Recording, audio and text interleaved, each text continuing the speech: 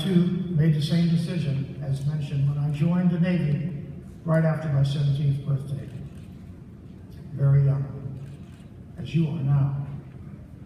I had no idea then, nor can you really know today, how your decision would be played out in the coming years.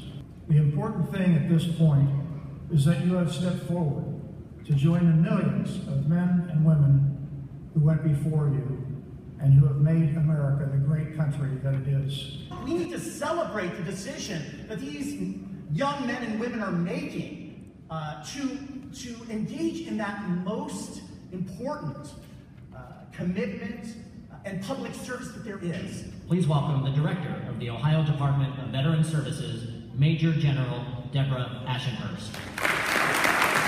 Thank you. The heroes in this nation are those who take on a life of service to give back.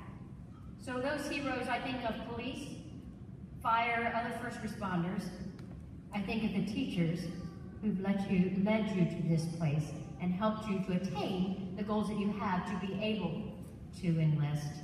But mostly, I think of those who wear the cloth of our nation, who say, I want to serve. Less than 1% of our population of this incredible nation who stand up and they'll put on the colors of our nation, who will wear the uniform of our nation. You are a very elite group of individuals. You're a member of a team. So when you were told to look left and look right, these are the people you're going to be serving with. You don't do anything alone. Success doesn't come to you. Success comes to your team. Sound off. Who is joining the Army? Who is joining the Marines? Hoorah! You're hooah. You're hoorah. Who's joining the Navy?